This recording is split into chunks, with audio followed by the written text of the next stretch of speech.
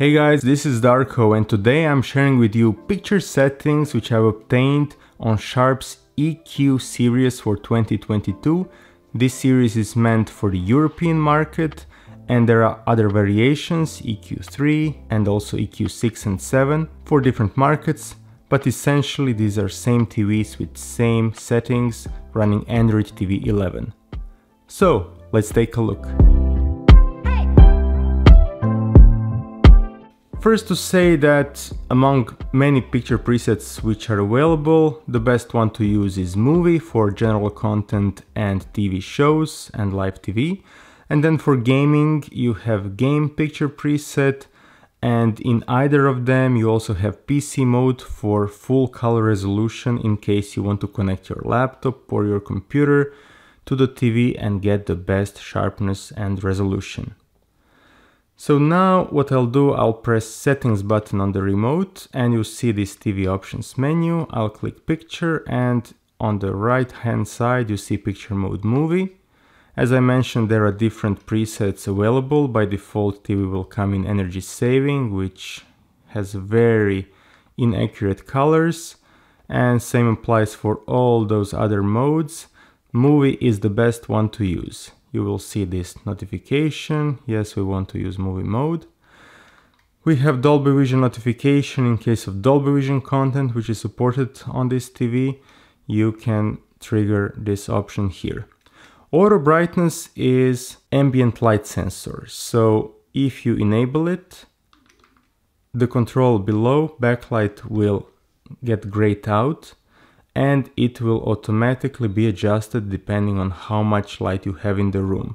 And what is good is that you will actually see this value decreasing or increasing if you stay in the menu and adjust light in the room. And what is good is that if you set it to, for example, 100, the maximum it will drop is 60%, so from 100 to 40. And same goes for other values. So there is also a relationship between the setting you adjust like this manually and how much it will vary depending on conditions in the room. Brightness is black level set to 50. Contrast was set to 50 by default, but that crushed too many details in highlights, so there was a lot of clipping, so I reduced it to 30. You can use test patterns freely available online to check brightness and contrast on your unit. Next we have color saturation, which is correctly set to 50.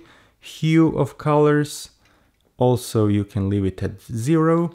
Sharpness I adjusted to 0 in order to get the cleanest image without any artificial sharpening. Default value is 4. And by really carefully checking sharpness test patterns, I did notice it adds a little bit of this halo effect, but it's really hard to spot, especially if you're sitting at normal viewing distance, so some meters away from the screen. But for the purest image, set it to 0. Gamma in movie mode default is dark, which sets gamma to approximately 2.6 value. Middle will give you closest value to BT.1886, and then bright is close to gamma 2.2, so depending on your preferences you can adjust this value. Color temperature, the best is to use user setting or warm, and then you have gain, so for white balance in bright area you can adjust it here. And you see my values: red gain 3, green gain -4, and blue gain -39. Display mode automatic. This is to give you different formats of the picture. You also have unscaled version, but in general automatic mode works fine. Advanced video has many settings. Digital noise reduction, very effective, already at low value. MPEG noise reduction, not that effective, but it will help with this blocking in compressed content. In general, for quality content, keep it turned off.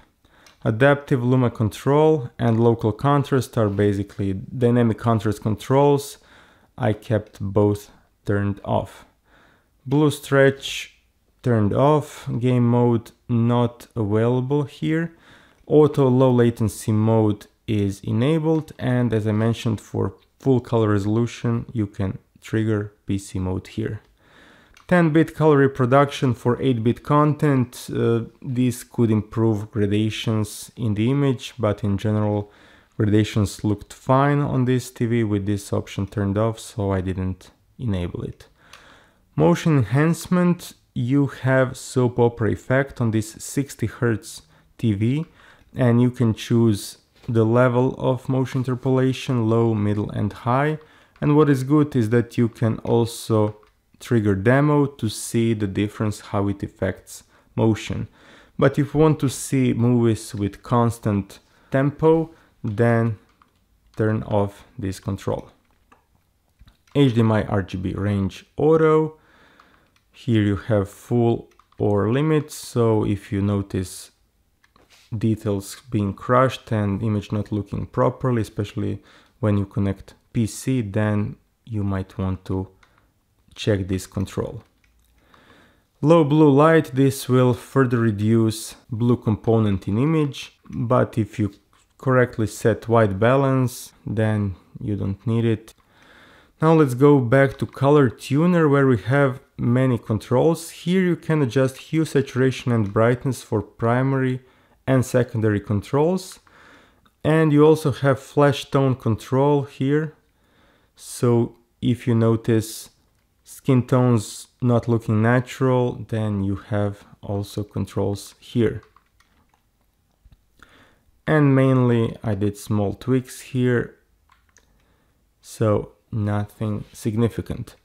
Then coming back to white balance controls, we saw before gain controls. Here again we have gain controls for white balance, but also offset, so this is for dark balance, so for darker parts of the image. And you see small tweaks I've done here. And then if you want to further adjust white balance, you have 11-point white balance correction. If you enable it, you see different levels here, and the lowest one is 5%. But by doing this dark and bright 2-point white balance adjustments, I was able to obtain really accurate and neutral grayscale across the range. And that's it related to movie mode. Now I can show you game picture preset. So same controls available here: backlight 40, brightness 50, contrast 30, saturation 50, then 0 and 0 for hue and sharpness, gamma middle, color temperature warm, and in this case I adjusted red gain, green gain and blue gain like this. And then if we proceed to advanced video, everything is disabled. This should be also turned off. And here you have auto low latency mode, so when TV detects game content, it will automatically switch to game mode. And you also have PC mode here. And in game mode, 10-bit color reproduction option is turned off. Motion enhancement, same here, like in movie mode, disabled, and RGB range set to auto, low blue light off. Color tuner, let's see hue. So you see small changes I did here. Saturation, brightness, offset, and gain. Of course, these are individual values. I'm just showing them for reference for your information. And there were no changes to white balance.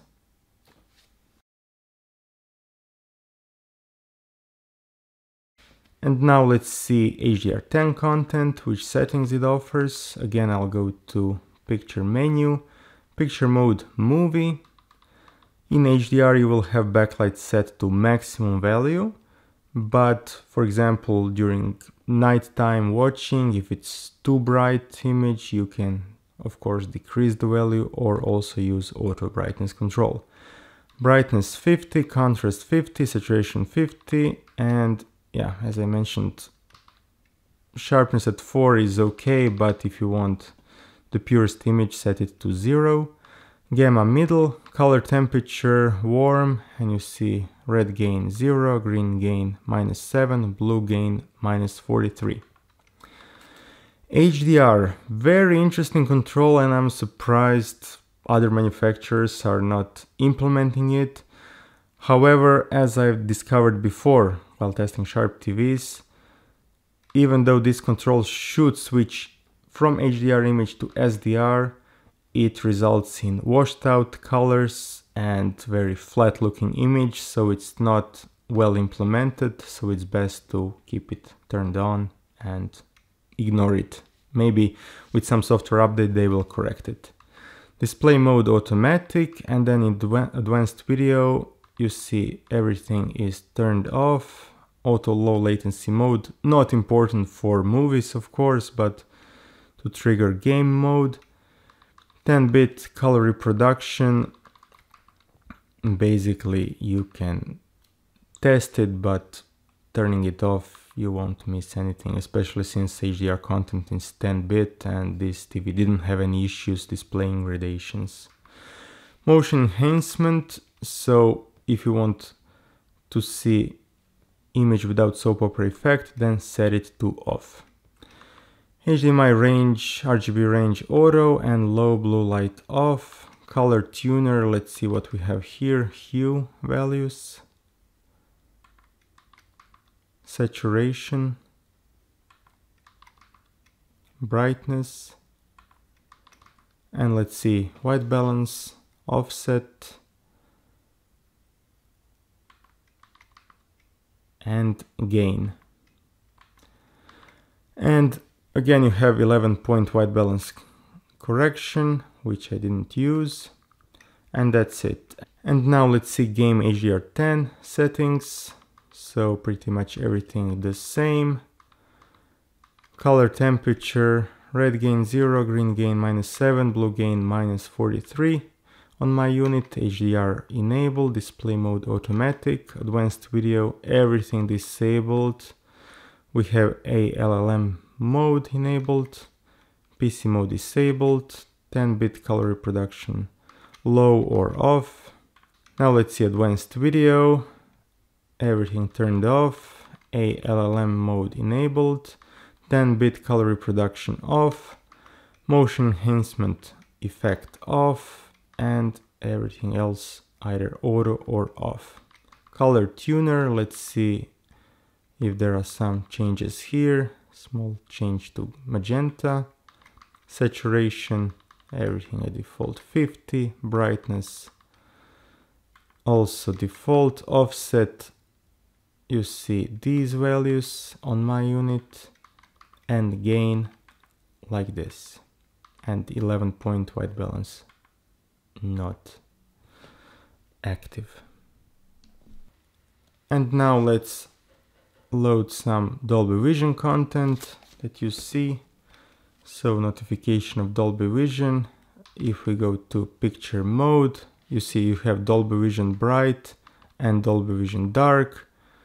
So choose between them. Don't use Vivid, it's not that accurate. For example, for Dolby Vision Dark, you see backlight is not available, everything else is at default. And these are the values: color temperature, advanced video, here everything turned off, motion enhancement off, color tuner, no changes here, but you have again plenty of options for tweaking. And 11-point white balance correction. And that's it related to picture settings on Sharp's EQ series for 2022. Overall, I would say I got good results on this TV in terms of picture processing tests. There are plenty of controls for tweaking picture, as you saw. There is no global dimming, so in darker scenes, TV will not automatically dim image to hide imperfections of backlight, so you will get consistent result. Light sensor controls are logically placed, so everything in the same menu and you see how it works, which is great. It's something that major manufacturers like Samsung and LG should learn from this implementation by Sharp.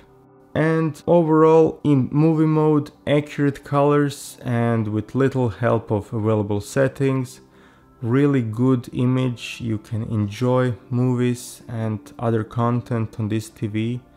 It's fully comparable to major manufacturers, to bigger manufacturers on the market, and I would say it offers a good alternative if you need a TV in this price category. Guys, that's it from me to you in this video. Let me know if you own this TV, what are your impressions, which picture mode have you used, and yeah, I would be happy to find out what is your experience with this TV. So thanks for watching, and I'll see you soon in my new upcoming videos. Bye!